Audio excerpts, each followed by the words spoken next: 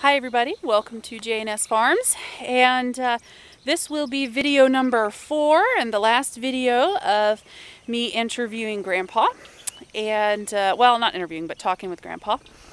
And same as the last 3, if you have any questions, please feel free to leave them in the comments below, and I will try to make sure that we answer those questions for you whenever I do a formal interview for him.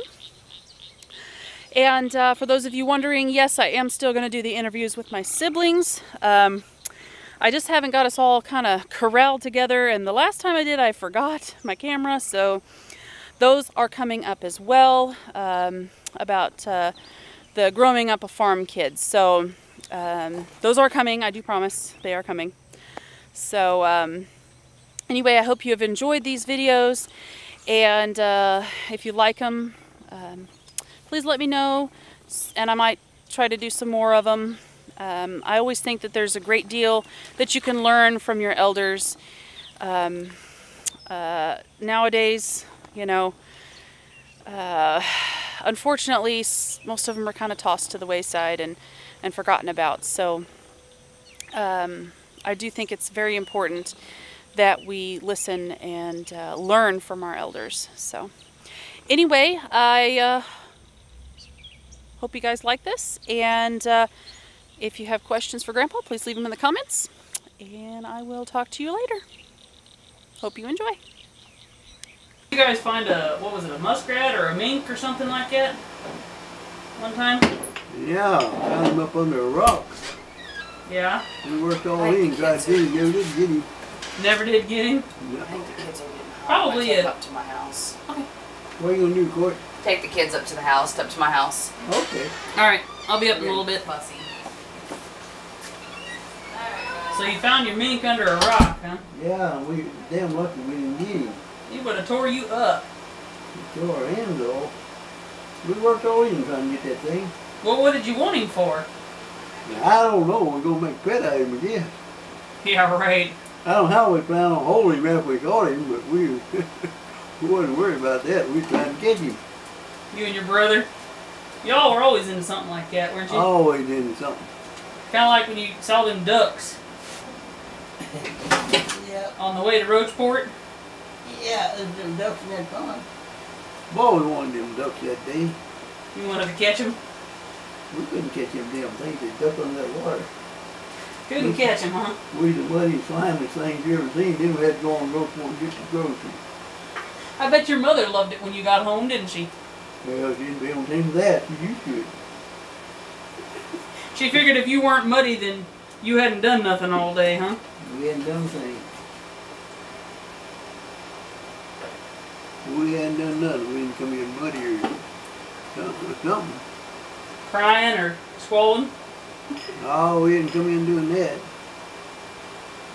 I bet you hollered a little bit when you got that thorn in your foot. Yeah, I did that day. But I imagine that was pretty painful. Them things burned like fire. Hell of what Dad told us not to go down there. Ha! That kind of added insult to injury, didn't it? Yeah. Didn't that tell me the second time not to go down there though? I bet he didn't. You had to learn the hard way though, didn't you? Yeah, I did. You guys used to fish in the Missouri River too, didn't you? Yeah, we sneaked down there. Told Mother we fishing in the pond. Dad knew where the big yellow carpet come from, but he didn't tell her. You think she would have shut you down if she would have known? Well, she did shut us down when she found out. You weren't very old though, were you? No, we wasn't 8 or 9 years old. We were fishing in the river. Yeah. Always catching some good fish too. I bet they tasted good, didn't they? Yeah. Your mom could pretty much cook anything. Oh yeah, make it taste good. Kind of like my wife. She'd cook anything, make it taste good. Anything. Anything. I don't give a damn what. But after she cooked it, I had to eat it. Well, yeah. Yeah, that was the deal. But it normally 99% of the time tasted pretty darn good. Tasted awful good. She could spice anything up and make it taste good. Of course, she started cooking when she was 6, 7 years old. Yeah. That made a difference too. She had a few years of experience under her belt, taking care of. She had 10 brothers and sisters, didn't she? Yeah. And these women today, hell, they don't know nothing about cooking. Most of them would scorch water. Could burn water, huh? Hell yes. They do all their cooking out of a can or their... What was your favorite thing your mom made you to eat? Oh, I wouldn't pick out any particular thing, honey. Everything You pretty much ate everything. You did. we eat everything when we were kids. Yep. I bet you ate a lot of beans. A lot of beans, a lot of potatoes. Yeah, a lot of salty pork. Yeah, that's how you preserved your pork, wasn't it? Right. And you salt. They didn't have that cure they got today. Yeah. What they brine it, or what did they do with it? No, they put down a layer of salt, then a layer of meat, and a layer of salt. And they left it so many days, and then take it out and hang it. You Yeah. Wash it off, wouldn't hang it. Yeah. That's the way they cured meat back there in the early 1900s. Y'all had hog killings and stuff. Killed hogs all winter. Yeah. They'd go from farm to farm. They'd start the latter part of November and kill till April. The community event. Right. Everybody help each other then.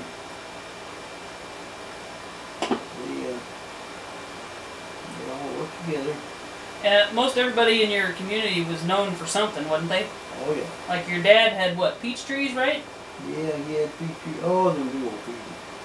And your mom was. Cherry trees. She had what, tomatoes and. Oh, we raised all kind of goodies in the garden. Everything. Y'all ever raised sugar cane? Oh yes, we made a lot of them. And my job was to run it through that grinder and get use out of it. Oh yeah. Yeah. Yeah, we had a horse. There was What was his name? old Dan. And he would he'd walk in a circle all day long, pulling that grinder that was getting the juice out of that cane. See, the only horse we had, he would do that. Wouldn't stop, huh? No, he'd go, well, of course, he'd take all his moves, Yeah. but he'd walk all day. And about the second day, them damn honeybees would eat you up around there. Look at that juice off the cane. The honeybees? Yes. So you better get it done quick, huh? And honeybees would eat you up. Did you ever find a honeybee hive and try to get some honey? Oh, yeah. Well, no, I didn't try to get no honey out of it. You were smarter than that? I was smarter than that. I wasn't fooling no one. Honeybees had a fellow married my grandmother, and he thought he was good at it, but he wasn't worth a damn. Oh yeah? Them bees took him out of there. They didn't even let him stay in the holler. Huh. Coons have been into them bees. Uh-oh. They've already been pissed off some, huh? Done stirred them up. Yeah. Did you ever make sugar, maple sugar? No, maple syrup. Maple syrup. No, we turned it into sugar.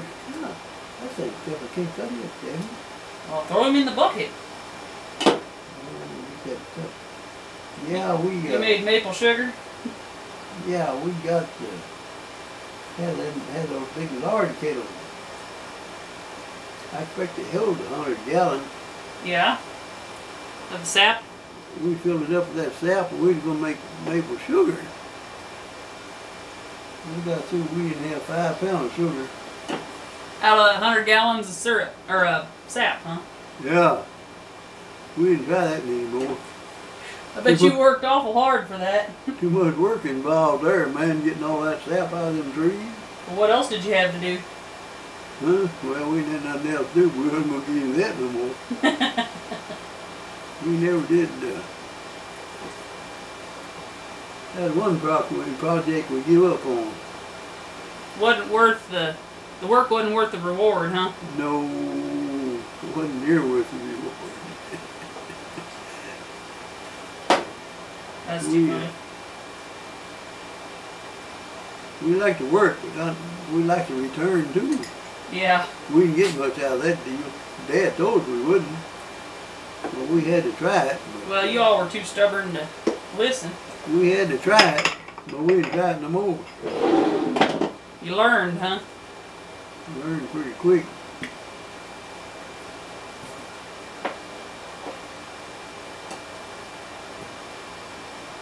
Is there anything you didn't like eating as a kid? Ha! It wasn't nothing like that now. You eat what was on the table, and if you eat that, you gotta look. Your mama wasn't cooking nothing else, huh? Well, there wasn't nothing else cooked. It was there, and if you didn't like it, that was your problem.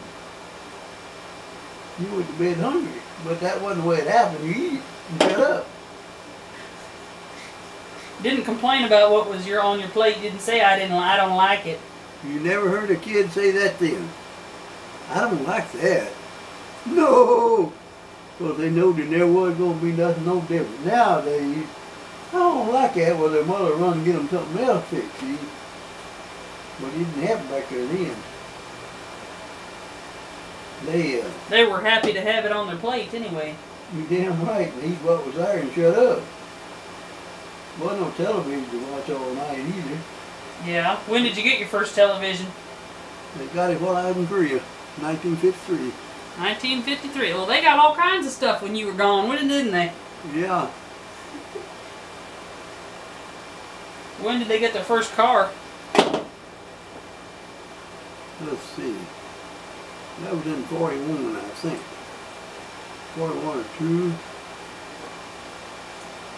Before that, you had horses, huh?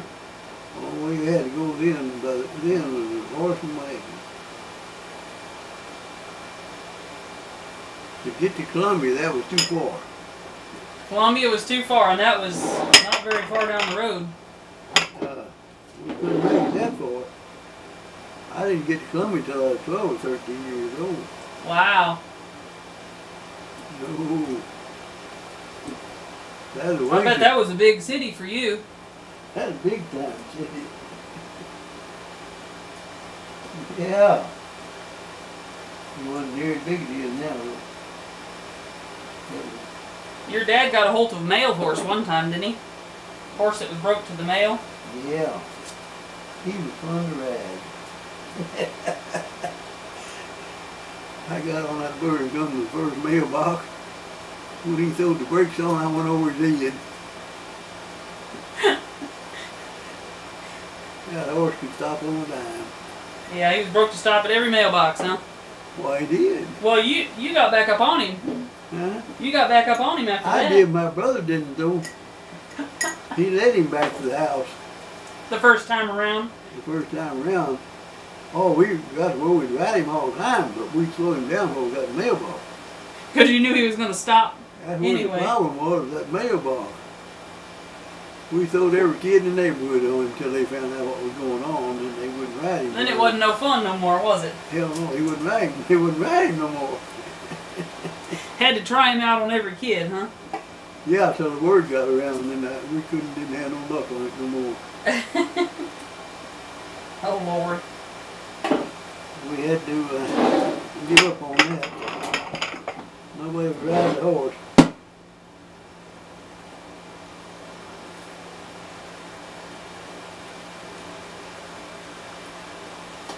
Can you blame them? No, I couldn't blame him. Dang, one of them hurt some of them. Yeah, you were young and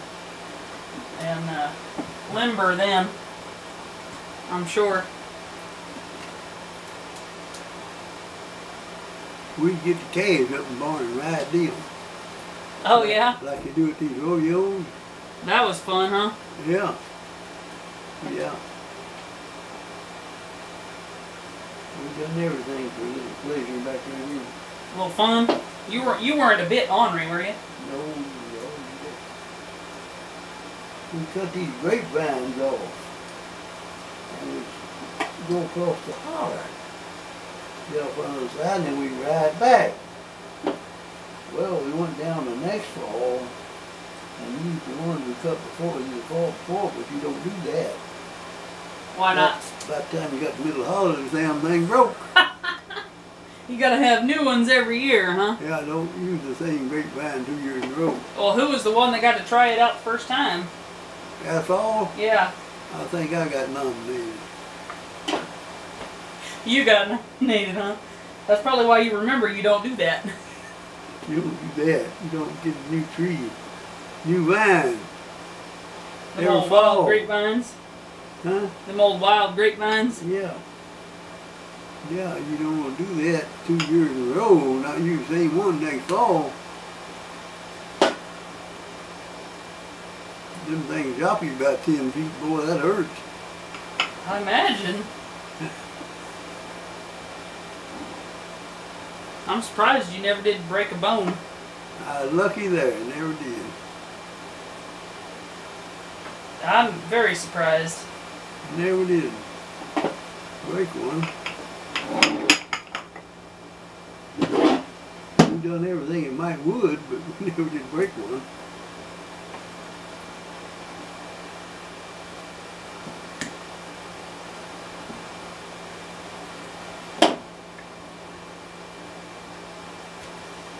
Did you ever, since you guys were right next to the railroad, you had people coming up begging for food? Oh, the bums come all the time. Mom, Yeah. give them a little something. Oh, yeah. Old Brummer named Fred the Brum. He's around there about 15 years. But he'd leave every summer for about 2 months and never did know where he went. Yeah. But he'd come back every fall, live down in the cave holler. Set up shop down there, huh? Yep. He could went up in that cave and stayed the same temperature year round. The damn fool slept down the holler and all was covered up with his face. The rest of him was out in the cold. Yeah.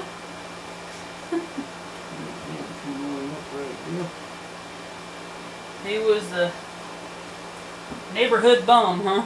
Yeah. What, he just go to different people's houses once a week or something? And Well, he'd come up there and help Dad cut so much wood, and he would give him something to eat. He'd leave, he'd have enough to eat and feed him 3 or 4 days. And he'd be back and cut a little more wood. I bet that was a job, cutting wood for all winter long back then. Brother and I cut it with a cross-cut saw, and Dad split it. Yeah. We cut it on a big sugar tree. And our job was the cross-cut saw still hanging out there in that shed right there. Yeah. It was a little harder getting your firewood back then, wasn't it? A whole lot harder.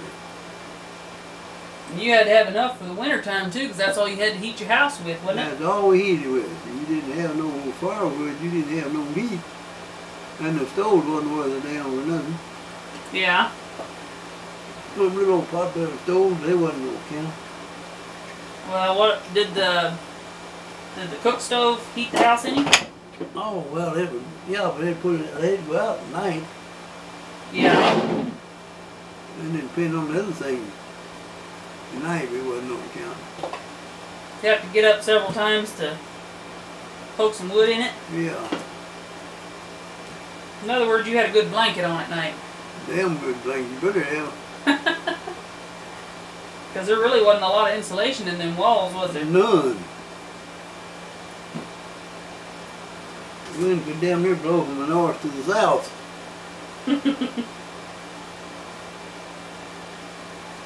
Back there then, they'd set them on rocks. Yeah. Well, my folks' house still sitting on them 8 rocks. Been there over 100 years.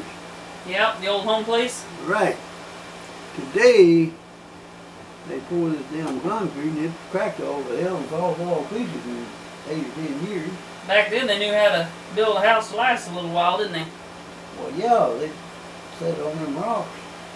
They probably got them, what, down by the river? Yeah. Oh. Got them out of the bluff down there. Oh, out of the bluffs. They know which ones to hew out and make them. So your dad was a stonemason. Yes, he was. Yeah. How did he learn that trade? Huh? How did he learn that trade? Off a man named Steve Blue back in the 20s. Taught him everything? Yeah, he taught it. He was a real stonemason too. Yeah, he was one of the best ones around, wasn't he? He was the only one left in town after he passed. Well, I had a son that could do it, and I got a nephew that's, I need another jar, you know. Oh, yeah, I'll get you Got a there. nephew that's pretty good at it. Yeah. Uncle Fred could do a really beautiful job whenever he was doing it. Oh yeah. Yeah, he was a good stonemason.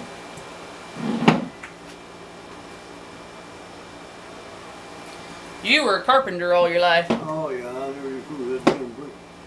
Imagine you had enough of it when you were younger. I carried them for a while, and that was enough for me. You said no. Yeah,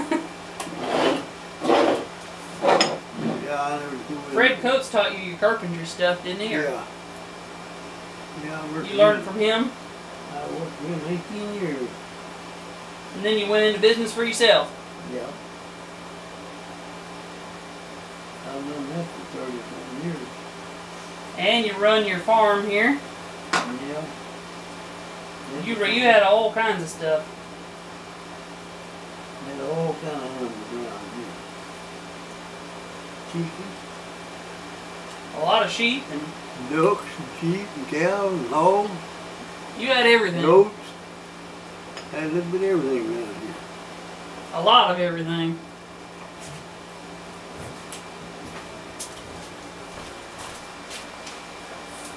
But you usually did pretty good with them.